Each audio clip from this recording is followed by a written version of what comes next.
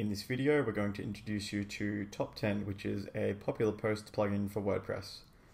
We're going to start by heading into the WordPress dashboard, and if you haven't already done so, make sure you've got the plugin installed and activated.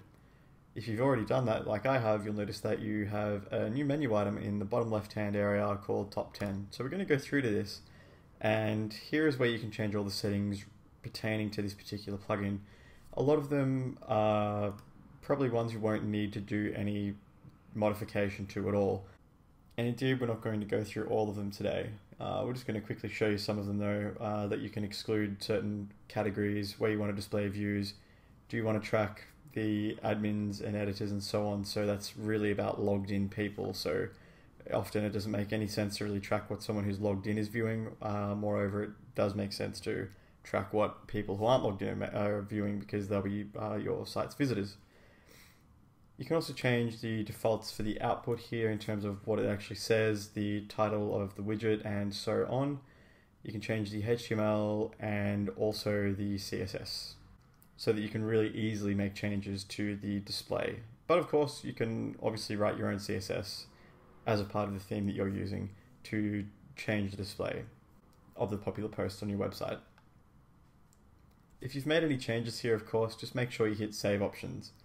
Then what we can do is head over and look at the overall popular post just to get a feel for how it looks.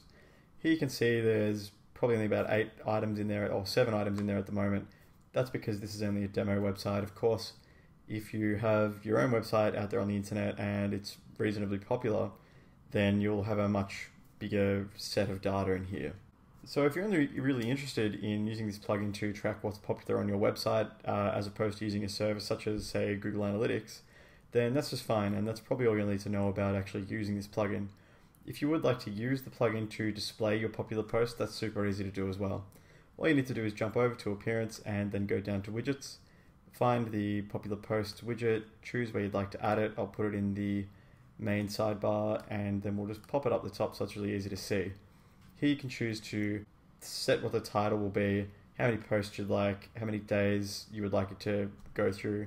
Do you want to show these particulars there, the count, excerpt, author, and the date, and so on, and as well as a thumbnail if you'd like to do that.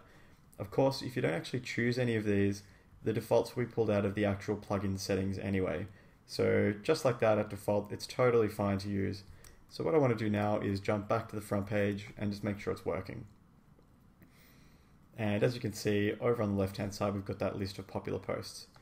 As mentioned, we didn't actually really make any changes to the settings, and you can do that to the settings of the plugin or to the particular widget if you want to change how it displays on the front end of your website. But that's it for this video. It's a pretty handy plugin to have, a great way to show more content, more of your popular content to your website visitors, and it can make a nice complement to the recent post widget that's included as a default with WordPress. So if you have any questions about what we've done today, please feel free to ask in the comments below.